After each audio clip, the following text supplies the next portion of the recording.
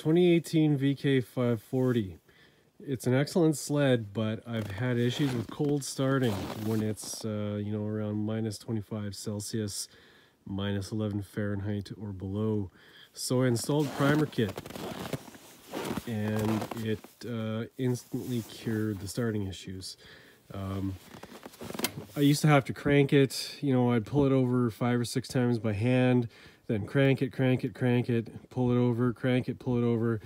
It routinely took 5 to 10 minutes to just get the thing running when it was cold, but that's all gone.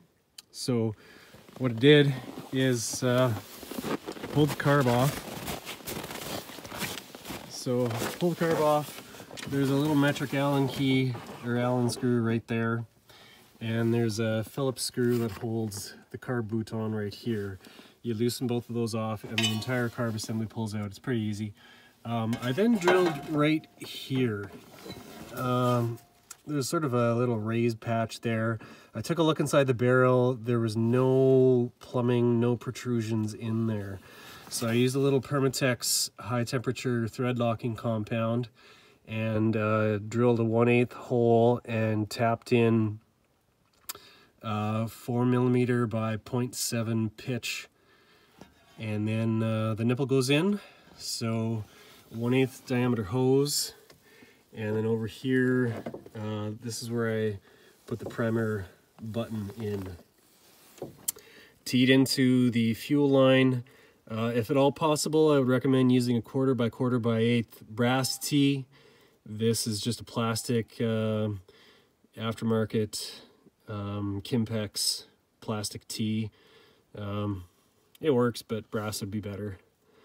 And if you can, use 1/8" Tygon hose. This is just a vinyl hose that I'm using temporarily for now. I'll later replace that with Tygon. And when it's minus 30 in the morning, I'll get a shot of this starting up. It's minus 30 Celsius today, about minus 20 Fahrenheit. And we're going to give her a cold start. Normally you would have to pull this 5 times, crank it 5 seconds, pull it 5 times, crank it 5 seconds until it finally started. But the primer makes a lot of difference. So I'm going to try and get 5 full shots with the primer. There